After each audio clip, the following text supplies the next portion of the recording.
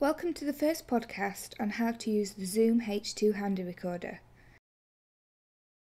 We are going to look at how to power the unit, basic functions, and how to transfer and save your recorded files onto the computer. But first, you may be wondering why it is important to use the device when the video camera will also record sound. Have a look and listen to this closely.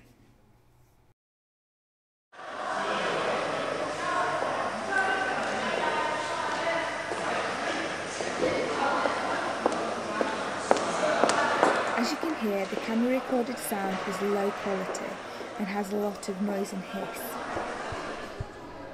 This is why we encourage you to use the H2 unit for your project.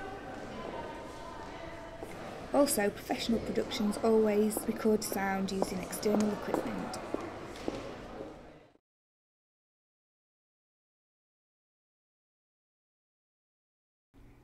The H2 handy recorder can be mains or battery powered. The mains adapter is included in your AV pack. Simply plug it into the socket on the left-hand side of the unit. On the reverse of the unit is a battery cover which slides down and off. After replacing the batteries, make sure the cover is in position correctly before sliding back on. Also included in your AV pack is a spare pair of batteries and charger. Make sure you charge the batteries before you film, especially outdoors.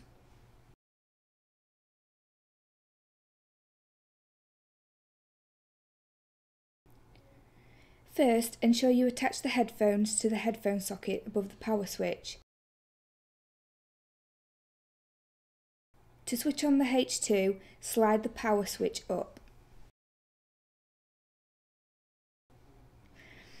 By using the on-screen menu system, ensure that the monitor is set to on. You should now be able to hear what the unit is recording. It is important to monitor this at all times, as the unit is very sensitive and may pick up sounds that your ears may not. Also, check that the file format is set correctly to MP3 320. Next, you will need to set which mic configuration you will be using. The ones you will need are either front or rear. Do not use the surround modes. The mic is set using two arrow keys either side of the menu button. The red mic active light will indicate which mic is being used. Once set, make sure that the side selected is facing the sound source you want to record. Press the record button once and the red light will flash. This is record ready mode. You can now set the level to be recorded by first using the gain selector on the right hand side of the unit. This has three positions: low, medium and high, and this determines how much the signal is boosted by. Medium will in most cases be the best to use. Low is for when the sound source is very loud, and high is for when it is very quiet. Set the gain, then test your sound source. For example, get your actors to practice their lines. You should be aiming for halfway or 3/4 on the level meters. The meter should not reach the top, as this can cause distortion on your recording. If necessary, adjust the gain switch again, then use the fast forward and rewind keys to fine adjust the recording level. Make sure you test with the loudest your sound will be. For example, in a scene where somebody shouts, test when they are shouting, not when they are talking normally.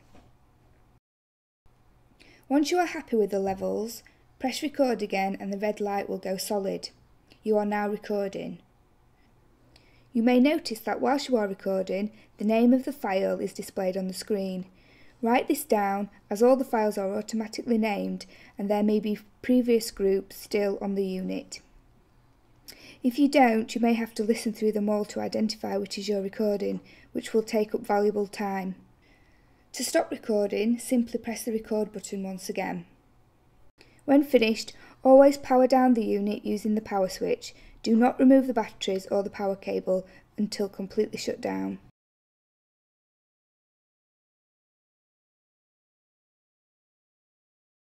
When connecting to the PC, first of all, ensure it is powered off correctly. Insert the supplied USB cable in the bottom right hand side and plug into the USB port on the computer. The H2 will power up and ask you to choose an option. Select Storage. When connected, the H2 screen will show a USB symbol. If this does not appear, disconnect and try again. Open the drive up through My Computer or select Open Folder to view files on the Autoplay dialog box. The unit will contain a number of folders on the memory card. The default is 01 and this is where your recordings will be. Copy them from the H2 and onto your Z drive.